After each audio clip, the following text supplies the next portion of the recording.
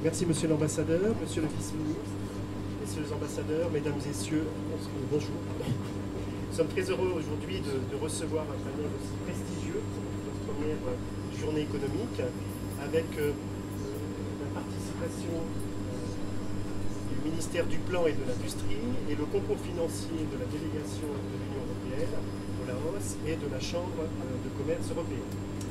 Donc le Laos à la croisée des chemins, c'est un colloque économique qui propose 3 journées distinctes dans le temps mais complémentaires dans l'analyse. Il ambitionne d'étudier, d'analyser les mutations rapides que connaît le Laos et les différentes politiques qui pourraient y être menées. La première journée, celle d'aujourd'hui, proposera un tour d'horizon des risques et des opportunités pour le Laos d'un développement basé sur un taux de croissance élevé du revenu national.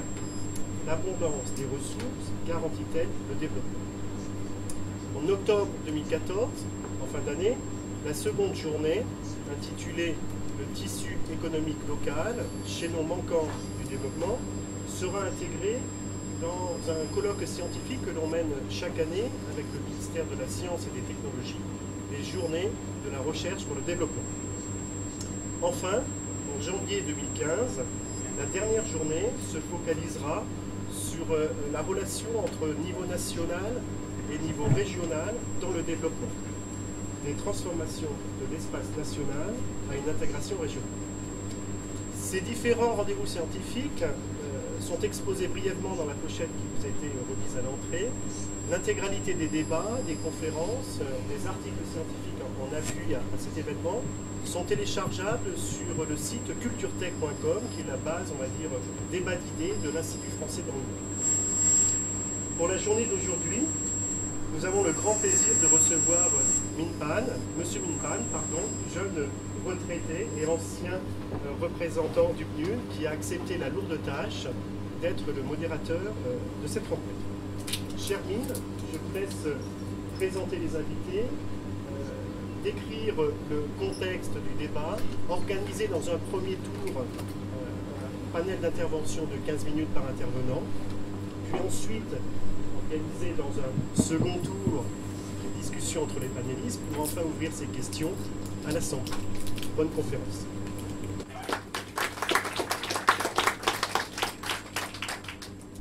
So you will have to excuse my level of nervousness.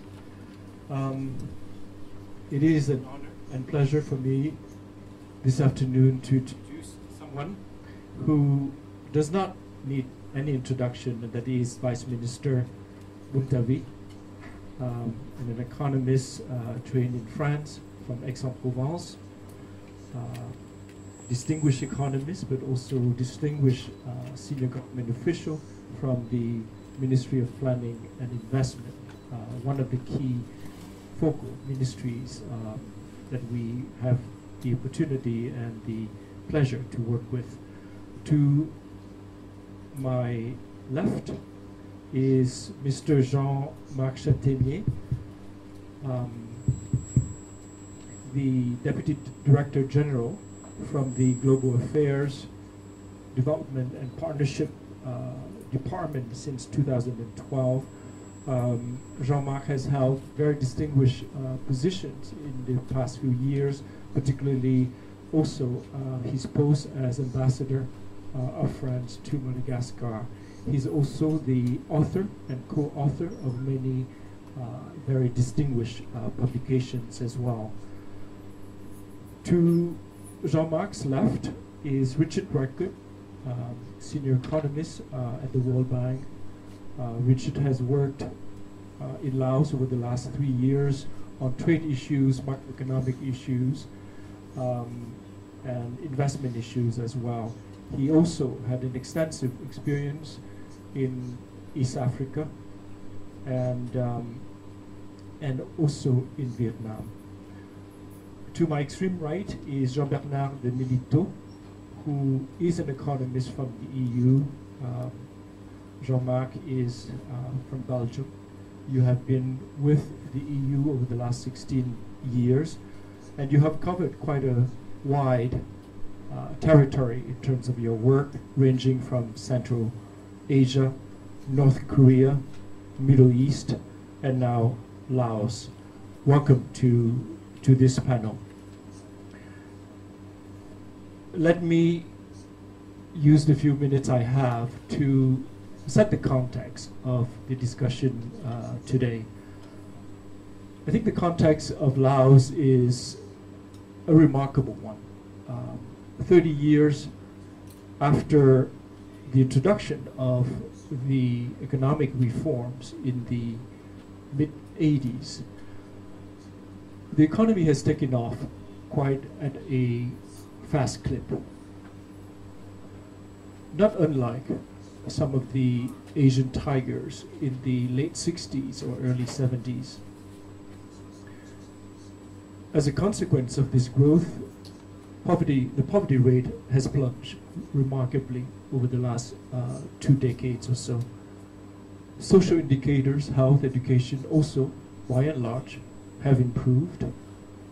More remarkably, gross national income per capita has increased fourfold, from 310 in 1994 to now, in 2012, $1,270 US. This growth has been fueled largely by foreign direct investment, most specifically in the natural resource sector, particularly hydropower, mining, and to some extent forestry. Additionally, Laos is well on its way. Can you hear me? Additionally,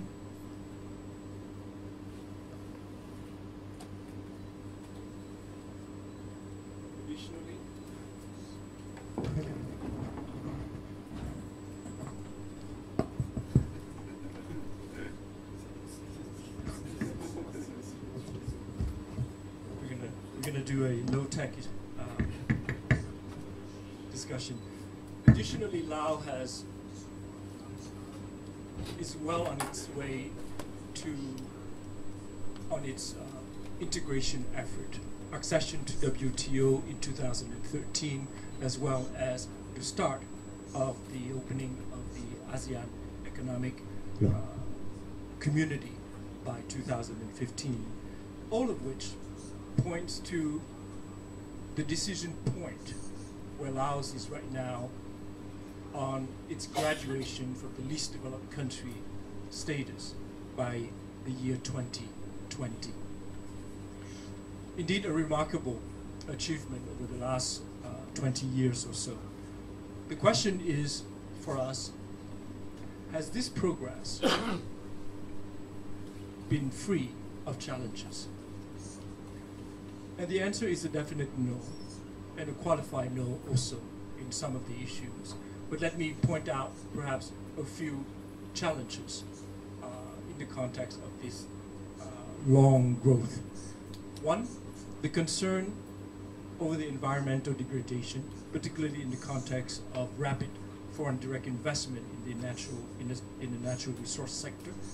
The second concern that we have is about the growing disparity between the urban areas and the rural areas, the disparity between the formal sector and the informal sector.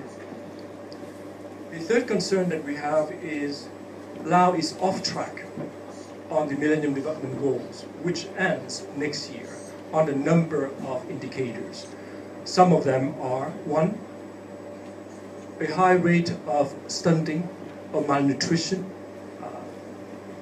two, a high dropout rate among primary schoolers, which leads to the creation of a large group of functional illiterates, if I may say so. The concern about maternal mortality, and also the presence, the continuing presence of the unexploded ordnance. Clearly, we still have 2 million tons of unexploded ordnance over the last, since then. And the last and fourth concern that we have is about the fiscal health of the country. Its public finance management, the budget deficit, the twin deficit, the trade deficit, and also the budget deficit.